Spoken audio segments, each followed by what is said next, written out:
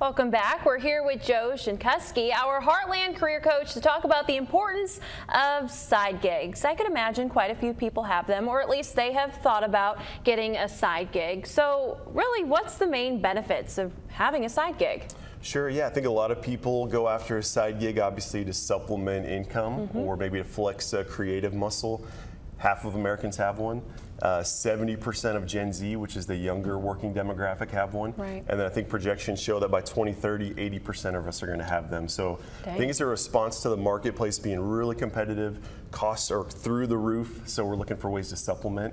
And the days of working with the same company for 40 years and then going off on the yacht to retirement are just not realistic right now. Right. And so how can someone balance a side gig if they already have a full-time job? I know some people are probably like, there's no possible way that I could even do that. Is it possible? It is, yep. As a proponent of side gigging, I think it is possible. It really comes down to communication. You know, I think you want to be upfront with your regular employer. Right. Not that you owe them all the explanation, but you know, as your side gig becomes more popular, you're probably going to get a little bit more visible. So you don't want your boss coming up to you saying, Elena, what are you doing? We need you to focus. Right. So being open with them and then open with your friends and family, because inherently a side gig means you're going to be taking time away from them. So the more people you can have on your corner, the better and the more successful it'll be. And you know, I feel like growing up, some things that I've heard is that you shouldn't just rely on one source of income. You should always have a backup source, whether that be a side gig. I've heard people getting into like real estate. And so, you know, there's the importance there of making sure like you never know if your full-time job is going to lay you off or something catastrophic happens. So having those side gigs, that just proves to be even more beneficial. You know, what type of side gigs are beneficial for career growth? I could imagine that there are some that really can help elevate you. Yeah, for sure. Yeah, so in the communications field, you see a lot of freelance writing, freelance communications. I've seen leadership coaching jobs kind of pop up on the side for people who are good at motivating and mobilizing people. I've seen real estate, like you said, become kind of one of the top 3 right now in terms of revenue generators.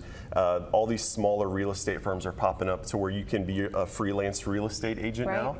You can do showings on nights and weekends, and you can make pretty good commission checks. I've seen dog walkers, video game players, professional mermaids for kids' parties. Whatever you want, there's a side gig out there. So it doesn't have to be, you know, something that's super serious of a job. It could be, like you said, a dog walker, someone who is pretending to be a mermaid, and quite literally a person could probably enjoy doing it. It could be a side gig that, you know, is more of a hobby, but you're just making money off of it, which is, you know, pretty great. Are there things that people need to consider before starting a side gig? Yeah, I think the communications piece is key. I always coach people to find something that's tied into passion. Because like you're talking about, if you're an accountant who's doing corporate tax returns and auditing 50 hours a week, do you want to go do that another 20 hours on top of that? So that's a recipe for burnout, which we've talked about in the past year. Find something that you enjoy, that you actually want to go spend time on the side, and I think that'll be a win-win for you for sure. Yeah, and I think something else that other people may not realize is that, you know, there could be a chance that maybe you're not the happiest at your full-time job, so you decide to get a side gig, and you may enjoy that more, and that could probably be an opportunity for growth there. Is that a thing, people growing more into their side gig than their full-time job? It is, yeah, and I kind of took that route into communications consulting and running my own business. So if that's your goal, just to kind of stay dedicated to that, and like I said, keep open lines of communication, work as much as you can on it without sacrificing your mental health and your family relationship. But yeah, that can definitely be a successful formula. Right. And you know, you guys have another Work Happy Happy Hour coming up next week. What is that event going to be all about? Sure, yeah. So this is our first one that's fully sponsored, which is great. Yeah, we're starting to see some eyeballs on us. So Legence Bank, huge shout out. Their team's amazing. They do so much work in the community.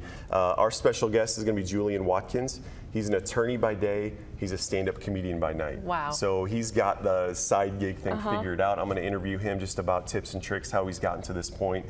We've got music by Heather Hammers, who was there a few months ago. That's going to be great. Food by A Taste of Bev. I've heard there's going to be tiny little Reuben sandwiches there for free. free food, free beer, free networking. It's just a great time. Gosh, every time you mention this, you really can't beat it. I wish it weren't on a work night, because then I would be there, but I have that early morning alarm clock. But that shouldn't stop you all from definitely checking this out. And where is it at again? Yep, Celebrations Event Center. It's in Marion, Illinois, from 5 to 7 o'clock next Wednesday, the 31st. Next Wednesday. Well, if you guys don't have anything coming up and you're looking to network, this sounds like literally the perfect place. Like you said, free beer, free food, and a good time. I don't know what more that you can ask.